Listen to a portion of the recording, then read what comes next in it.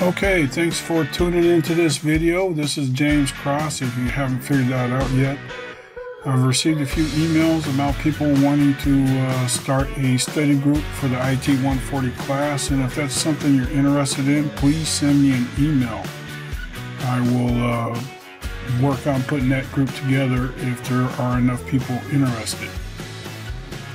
Okay, and as always, if you haven't subscribed, please subscribe and join this channel so you can get updated videos as we go along. Okay, so I have two things I want to talk about in this video. The first is, of course, the study group. I have a study group going in IT145, and it seems to be going well. And I figured maybe we could do one here in IT140 if there are enough students interested in doing it. A lot of people ask me, why did I get involved in making these videos? And the short answer to that is a long time ago, I was in the Navy and I was a proctor. And one of the things I realized is if I knew a subject well enough to teach it to somebody else, then I knew the subject well enough for myself. So I decided to start making these videos basically to prove to myself that I understood the material. Looking at that picture sure does bring back memories. I can tell you one thing, when you're 18 years old and you think you have the whole world in front of you, it goes by real quick. Okay, well, one of the things about being my age, 49, everybody looks like children to me, so I feel like I'm closer to collecting Social Security than I am to having a bright, huge future in front of me.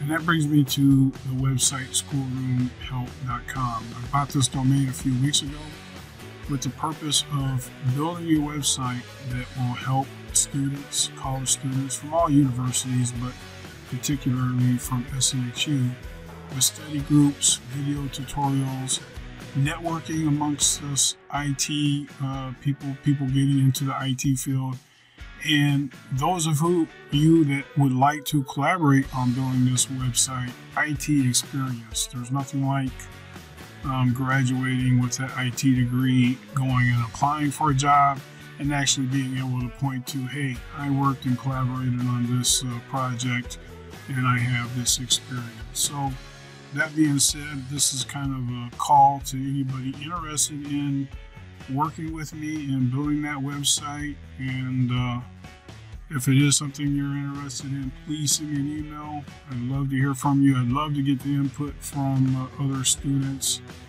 And who knows, maybe it'll turn into something big. Again, thank you guys for watching the video. Thank you to those who have subscribed. And like I've always said, if you have any questions, comments, you can leave comments and you can send me emails.